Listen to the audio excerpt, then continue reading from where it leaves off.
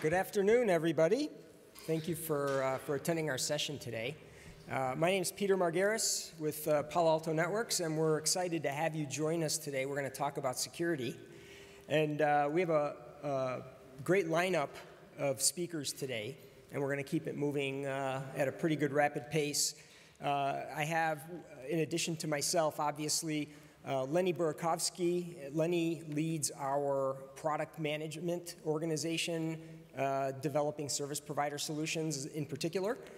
And Greg Day is here with us. Greg is our Chief Security Officer in our EMEA region.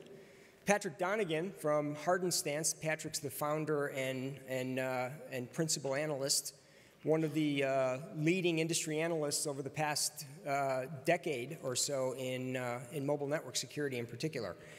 And Rupesh Chokshi is from AT&T. AT&T is one of our close partners, and Rupesh is here representing AT&T Business. And let me get started. So let's talk briefly about the dynamics at play which are driving security in many ways, especially from a mobile networks perspective.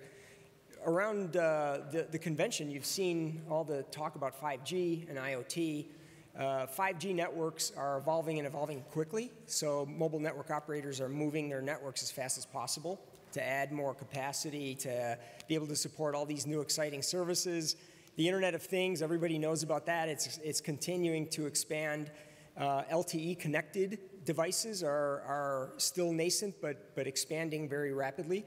We're seeing a lot of trends with regard to different types of application-oriented threats that are making their way to mobile users. We also are seeing Android devices in particular. There's more and more Android exploits that are popping up. So in addition to, obviously, Windows exploits have been around for a long time, but mobile devices, and especially Android, are beginning to accelerate at a rapid pace. We also, with regard to networks, these service providers are building out these complex networks with separate data plane and separate application plane network architectures. And what that's doing is it's opening up some threat vectors there as well. And we also have an increasing number of these networks, these advanced LTE networks, these 4G and 5G networks, that are connecting and interconnecting, where many users are now roaming across these networks from all over the world. So all these dynamics at play are introducing a great number of security challenges and basically requiring all of us to look at this whole thing differently in terms of how do we secure these evolutions over time.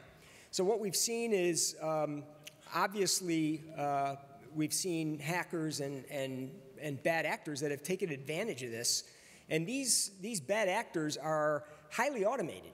So they have advanced equipment, they have advanced techniques, they're morphing their tactics, and they're morphing the way that they take advantage of these exploits that I mentioned. And what that's requiring now is completely new tools that service providers need to deploy in these networks, and also new tools that enterprise customers need to deploy on their premises as well. So there's a multitude of things here to stay ahead of these attackers, to get ahead of them and to continue to stay ahead of them as these evolutions continue to take place. What we've seen is this. We've seen these networks evolving very rapidly. We've seen, obviously, going from 3G to 4G. We've seen these mobile networks deploy SDN and NFV technologies, virtualized functions within their networks. They're deploying telco cloud services. They're moving very rapidly to 5G. All of these evolutions have one thing in common. These network operators are racing to create more capacity, lower latency, add more services, add more applications, add more users, add more devices. But what's happened is security within the realm of that has lagged, and there's a lot of legacy technologies out there. So there's a gap that continues to increase as these evolutions take place.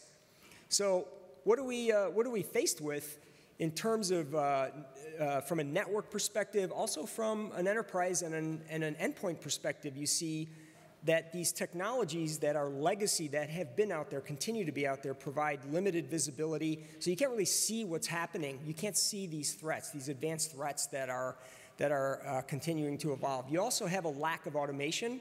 So it's making it more difficult for organizations, service providers, and enterprises to stay ahead of the game.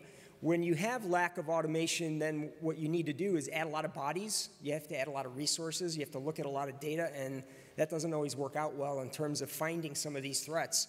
And then it's also more difficult to consume new innovations. So when you look at the adversary we talked about that's very automated and very sophisticated, if you can't consume new innovations, if you can't evolve your networks, if you can't evolve your security technologies rapidly, then it's a tough game for you to stay ahead. So with that, I wanted to introduce our first speaker for today, Greg Day.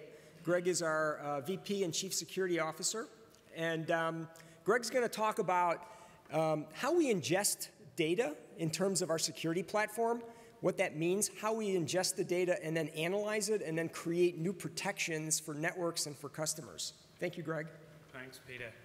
Now, I know he was worried whether I was going to make it through the British snowy weather, so he was ready to stand in and cover for me. I feel like he's done the bit that I always try not to do, which is to make this sound all scary and bad. And the simple reality is we've been dealing with cyber adversaries now for, what, 30 years?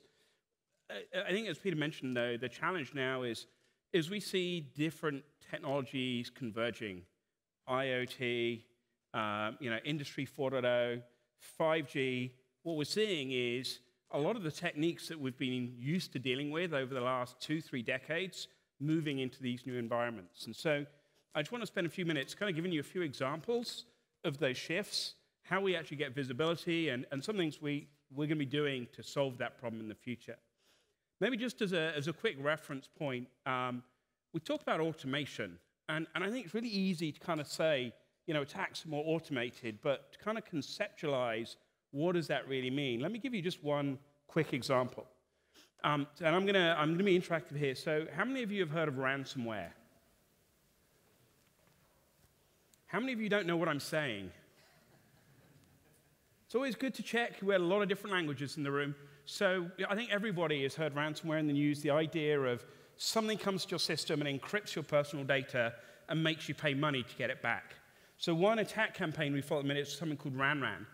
And RanRan, every 3 seconds, dynamically recompiles itself, changes its code, so the thing that you're used to detecting and blocking with your antivirus or other tools can no longer detect it. Think about it. Every 3 seconds, it changes itself. That is the kind of automation that we're dealing with today. So let me talk a little bit about how we gather this data. And I'm going to come back to this more at the end, but the key part of this is when I started in the cybersecurity industry, cyber attacks are really simple. They're made up of just an executable, a binary, a singular object. But as our IT world has become more complex, we've seen that the cyber attack become more complex. Some bits, for example, one of the trends I'd seen over the last couple of years was, how do I tie social engineering into a cyber attack? If I can get something onto your CEO or your CFO's phone to track where they are, then what I do is I wait till they're in the sky on a flight for 12 hours, and I send an email from the CFO into the finance team saying, we've got this overdue payment. It needs to be paid right now, otherwise we're going to be fined. So what do you do if you're in doubt of that? You'd call him to check. Then you realize he's in the sky for 12 hours. So now you have to make the decision. So part of being able to deal with today's threat is actually being able to join together information, whether it's something that's on your physical network, whether it's something over your 5G network, whether it's something on a smart device. We've got to be able to join those bits of information together. So how do we do that, and what are the things we're actually gathering? And the data I'm going to show you in a sec has really come from all of those different points. It comes from traditional endpoint devices, whether you've got a Mac, a PC, or anything else. We're gathering information from there because, you think about it, how often do you go to the App Store on your Mac to download things? How often do you go to a marketplace to download things? So one of the things we have to do is to not kind of silo, make sure we can see those different information flows. It may be actually that we've put some threat prevention actually on your device, something like your Android phone. We have a technology called Traps, and that's actually looking real time to see what these threats are. More and more in the business space, there may be some sort of tunnel going back of secure communication between your device and the business, some sort of VPN client. And for us, that would be Global Protect, and you're probably using some sort of MDM, mobile device management solution, where your security teams are making sure that you've got a decent password, you've not jailbroken your device, etc. So all of these things have to interact. So whether it's information coming from your smart device or your IoT device, whether it's coming from your physical systems, or it's actually up there on the network communication points, whether that's tying into some of the mobile protocols or more traditional IP protocols, we gather all of those different artifacts together and we send them up into the cloud. We send them into the cloud because we are dealing with terabytes and terabytes of data every single day. Last time I did the maths on it, we were adding in about 300 threats per second. I'm sure that number's gone further north since then. So we have this point in the cloud to be able to do all of that cross-analysis to understand what this is. And here's the key bit. We have to use automation just as much as the adversary does. When I started in the industry, I started as a researcher. It used to be lovely. We'd get a threat sample come in, and those 5 of us sat in the team would go, nah, I'll take this one. And for the next 3 or 4 days, I'd reverse engineer it, and I'd understand it. And it was really nice. I'd stop for coffee. Now, 99.9% of it we do through technology. That's the only way we can keep pace with this. So this is kind of, I want to just set the scene. If you want to see what's going on in the world, what do? You listen. You listen to what's going out there. And we have about 45,000 customers around the world that we gather this data up from. So that's important just as some context for what I want to show you now. So what does the landscape look like? Well, I've literally just taken here from 1st of December through to mid-February, kind of that last 3-month period, just to give you a flavor. And the first thing, not unsurprisingly, you see there is this kind of pretty graph at the top that just kind of goes up and down. And here's the reality. Adversaries will put together an idea. We call it a campaign. And I'm going to show you one in a minute, a banking Trojan. So if you think about it, cyber, if you like, attack generally falls into traditionally 2 buckets. They either want to make money directly from you. I want your banking details, or I want your credit card details, because they can monetize that very quickly. Or they want your credentials or information about you. So if I can get your credentials, I can get into your email, I can get other people to do things. If I can get your credentials, I can get into your OneDrive or your Google Box or whatever other store points and take your data. Now I've got IP, and I can sell that IP. And we see in the most sophisticated cases things like pump and dump stock schemes, where you go, I can steal the trading plans of business, their profitability, and capture the market before it goes public. So these spikes you see are different campaigns going on. And actually, very interesting, we've seen a very slight downtrend in the last couple of months. But I'd be honest and say that's kind of not typical. You can see kind of the volumes there, 500,000 samples coming from 600,000 sessions. And ignore those numbers. They're kind of irrelevant. They're just big. What's interesting, though, is the correlation. So just about every attack we see is unique. It's some sort of twist or change off the next version. So what we see is lots of creativity and changing of flavors. How is it coming to us? Well, most commonly, web browsing. That's the most common thing in web protocols across just about everything we use, all the different devices. Behind that, FTP. Mediafire, if you've not come across this, is a document sharing tool. So again, it's an easy way to kind of proliferate, put yourself in a public place that everybody else gets access to. And then the industries that were targeted, honestly, kind of you can see at the minute there, wholesale was at the top. If I'd run this report 3 months earlier, actually education was higher. So again, what we see is the adversary will kind of spend some time and go, where is there something that I can monetize? And I will focus on that as long as I can till I'm successful. So what I want to do, it probably seems like a long time ago. Anyone remember Christmas? That like now seems like forever ago. God, it's depressing, isn't it? Like I had a nice break and world's carried on since then. I want to share with you an example of that kind of first side of the spectrum here. So I'm not going to ask you, but I'm sure many of you in times gone by maybe have been a victim of some sort of credit card fraud. So, if you think about it now, less and less are we using our credit cards. And what are we doing instead? We're doing touchless payments. And what are you doing it with? You're doing it with your smartphone or with your iWatch or other devices. So you think about it from the criminal perspective. If you move the way you do transactions from physical money into online banking and now more and more into touchless payments, what does the adversary do? They're going to follow you there. So BankBot, I just thought it's a nice example to show you. This literally we saw appear in December, and it was that uptick over Christmas. Hey, guess what? What do we all do around Christmas? We spend lots of money buying presents, going out, doing things. So the adversary releases an attack around that period. And so really interesting here, you can see it focused in very much on the service industry, because what else do we all do around Christmas? We travel. And actually, one of the things I sit on the Europol advisory board to look at cybercrime on the broader scale, one of the real focus areas we've seen is offline payment systems. So if you're on a plane and you're buying something, or in the airport and you're buying something, it's these quick, high volume, low, if you like, transactional check payments. So we saw this came out. If you went to a very broad spectrum of nefarious sites, what does that mean? Just a less than genuine site, either intentionally or mistakenly, then it would compromise you. It would compromise you by what we call self-infection. You actually infect yourself.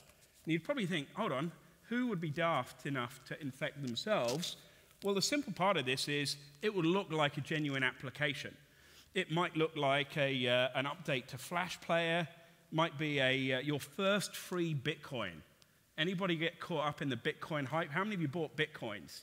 Get one for free, how cool would that be? So it was offering you something that looks genuine, but actually what it was doing was installing an overlay onto your banking app. So every time you did a banking transaction with your online app, absolutely would function and enable and work normally as it should do.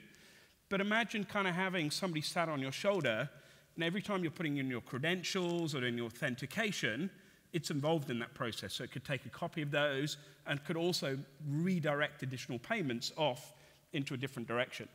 So I think we're just going to see more and more of that as we go to using our smart devices as our primary form of payment in the next few years. Then I kind of come back to the other one. So the other thing I talked about is espionage or credential theft. And Henbox is another campaign that we had looked at over the last few months. And again, this was really interesting for me for that kind of transition from the traditional world, kind of computer viruses, into smart device attacks. Because this was an author that actually isn't that smart.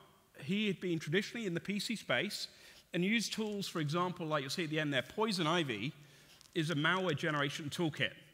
So for any of you that want a career change, I wouldn't encourage this, but you can go online and buy toolkits that will create attacks for you. So all the work was done for them. But now what they've done is to take that knowledge and that skill, move it into the Android space. Again, masking as genuine apps, a VPN client, a news feed service, a backup agent. And again, just like the banking apps, they would generally do those things. Otherwise, you'd go, hey, what's going on? But this was being hosted in the local regional app stores. And as a part of you then installing that, actually then what would happen is it would get some communication back from specific IoT devices that would enable it now to go into listen mode and start tracking sensitive data. That might be your profile of how you go to work, might be the kind of calls you make on your phone, might be the emails you send. So any of that sensitive data they were using from that device to gain, if you like, intellectual property or espionage information. Now, I thought one more. So kind of I've talked really about kind of like what we see going over kind of smart devices and how it spreads. The other end of the spectrum is kind of the IoT space, the machine-to-machine or the machine-to-user. And I think back since 2016, we saw Mirai. And if you're not aware, one of the challenges that we kind of have today is there are so many IoT devices that go out there, and when these are developed, security isn't the first thought. So what we all too often see is a new IoT device goes out, and it has a default username and password. And so what Mirai did was, if you like, the author behind this gathered up about 60 of these default username and passwords from a number of different vendor organizations, and then built this botnet attack. And literally all it will do is to go out and say, right, let me look for what I think is an IoT device.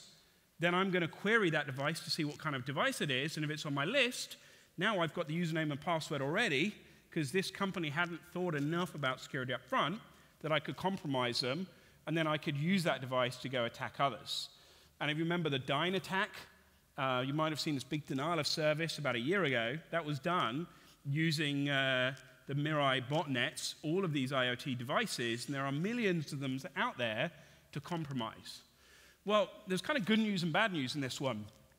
The original author behind Mirai was actually caught and arrested over a year ago. The bad news is, as soon as he published Mirai, he posted all of the source code on GitHub. GitHub, for those of you that are in this space, is an open source library for developers to share source code. So it was basically kind of like this Christmas present, said, hey, everybody else, here is my botnet, go reuse it. So we've seen flavor after flavor of this. Some of them we've seen looking at other bits of hardware. We saw them focusing on things like Huawei routers and some other brands in more recent times. And actually, even more recently, we've started to see them move into to other spaces. For example, trying to hijack into cryptocurrency mechanisms. And I guess that's the last thing I want to just leave you with in that kind of cyber threat space. I talked a bit about Bitcoin, but again, if I look at things like Ethereum, as we keep moving forward, we get to that point where we go, actually, do I really want any form of physical currency, or am I now going to use digital currency, cryptocurrency? So we're already now starting to see, we've seen examples of exploits in the protocols behind that. And let me ask you this, when you start to think about digital currencies, what's the natural thought that comes behind that? What's the thing that everybody is talking about?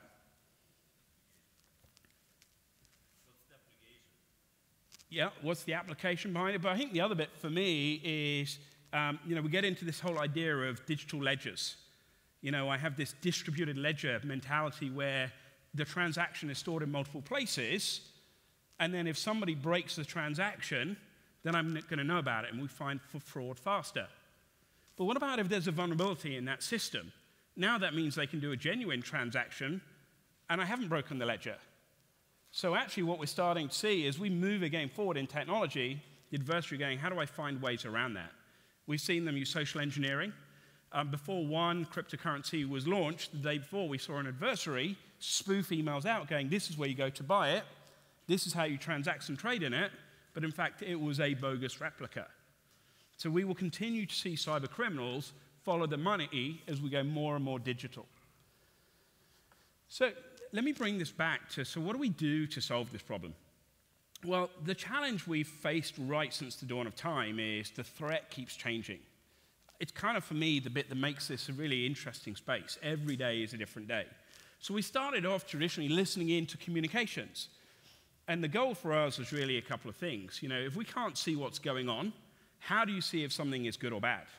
And the same applies whether I'm on a physical IP connection, whether I'm on traditional GPRS, going back eons in time now, or whether I'm on a 5G network. If I can't listen into that network, then how do I actually see what's going on? Now, the next part of that is, as I said earlier, the attacks have got far more sophisticated. Anybody remember, any of you have one of these? You can buy a cool new version, by the way, the Rubik's Cube. Anyone ever have a Rubik's Cube? A few of you? Anybody solve it? Without using a screwdriver, by the way. That doesn't count. So, think the Rubik's Cube. Why do I mention this? The Rubik's Cube is really simple. You've got 6 sides, 9 squares. How hard could it be? There are 43 quintillion permutations to solve the Rubik's Cube. Now, today, we have cyber threats that are made up of different components that do reconnaissance. Then they figure out how they get to you, and there's lots of different ways of that. Then actually, how do they get the permissions? Do they steal them? Do they break them? Then they actually have to install something to function. And then typically they'll communicate back through some sort of hidden protocol.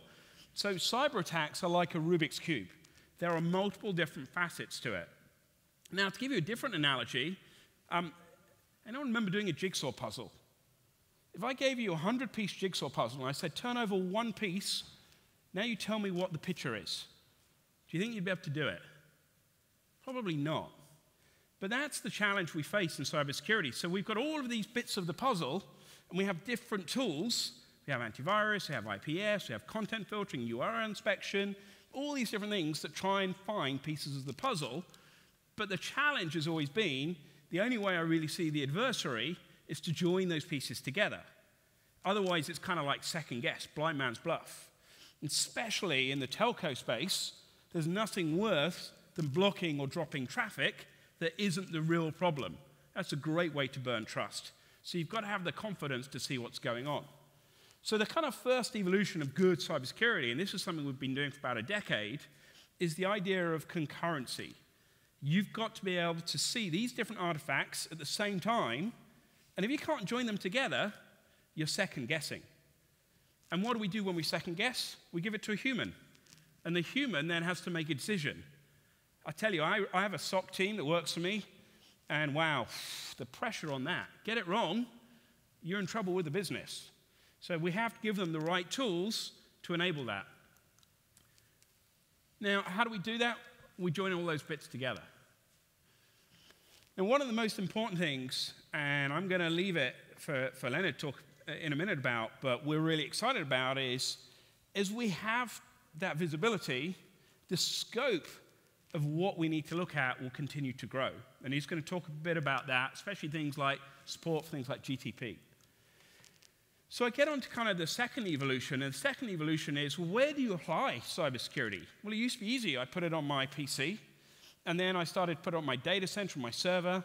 Now, actually, what do I put it on? I put it on my smart device. Do I put it in my connected car? Do I put it in my manufacturing plant? Or do I put it in the cloud? And the answer is, the more of those different places, the bigger of the picture I can see. But I think about what's happening in the cloud world. And it's a fundamental shift for me that I think IT is becoming more and more disposable. You know, it used to be, I remember buying my very first phone, and I had it for like 2 years, that same phone. How many of you have kept your last phone for 2 years? A few of you, probably about a third of you.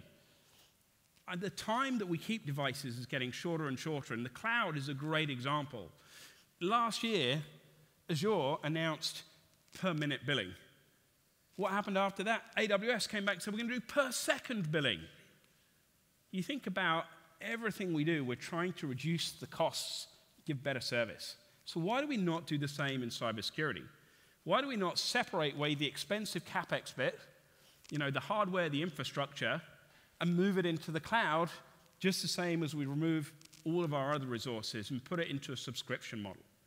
So it brings me on to really, I think, kind of the second and third evolutions we've gone through. The second was consistency.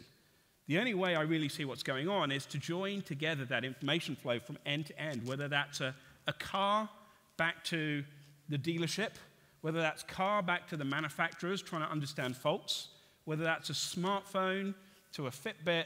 I need to see more of the information to have a better view of the problem. And the third evolution for me is consumption. Because everything we do in IT effectively gets cheaper. You look at it, Moore's law, exponentially the cost halves and halves and halves every year, if not greater, and the compute power grows. So we need to be able to do the same with cybersecurity, change the model in which we actually consume cybersecurity. So it brings me back to the starting point. And this is where we see the world going. You know, the good news for me, there's what, about 7.5 billion on the planet? Maybe 0.5% are bad. It's a very small percentage. Now you think about it, if we all work individually to try and spot what's bad, it's kind of one against a few cyber criminals. If we all group together, now you've got 7 billion people trying to spot the bad, we massively turn the table. But to do that, we have to change a few things. One is we need to have this concurrency of all of the different artifacts of what's bad. I need to see that traffic in the relevant places, whether it is in mobile data protocols, whether it's in IoT protocols. I need to be able to understand that to see the adversary. What I then need to be able to do is to join together the different artifacts And the cloud is the perfect space. We have the compute power to gather and store that data, not just what's happening now, but what happened last week, last month, last year. But what I then need is the smart big data algorithms. Because every year, every month, there is something new coming out in cybersecurity, a new, smarter way to spot the adversary. And so what we kind of launched recently from a Palo Alto Networks perspective was the idea of putting together a framework that allowed different startup organizations, different mature security organizations, to all have a place to be able to gather and consolidate the intelligence of what's going on, and then apply their own smart algorithms against that to then be able to drive outcomes. Different places of being able to enforce actions against that with confidence. If I can put together 80, 90% of the jigsaw, now I see a lot of what's going on, and I have the confidence to take an action. If I've got 2 pieces, then I see very little of what's going on. So these are just a few of the partners that we have already working with us today. It's a pretty cool ecosystem that spans from the cloud into threat intelligence sources, into smart networks, into the mobile space, IoT, and beyond. And if I kind of maybe simplify it down, we look at this from, what are the really strategic places that we need to apply cybersecurity? What are the different technology partners that we need to achieve that with? And what are the different network communication points that we need to apply that within? So with that, I'm going to say thank you very much. And one final thing before I pass over, 2 final things. One is, you'll see on a lot of your chairs is a leaflet. We put together a broader, if you like, bit of research around, what are the mobile threats? And actually what you've got on your chair is the URL that you can download that. I thought rather than give you yet more paper to take home, you could download this at your own leisure. The second thing I want to point you to is this is a great book for yourself or your executive peers, Navigating the Digital Age, which has been written by experts at a board level, experts in cyber, experts in incident response, experts in policy and regulation, and it's designed to be that short reference guide that can help your executives get their head around some of the cybersecurity challenges and the questions they should be asking back of their peers in the business.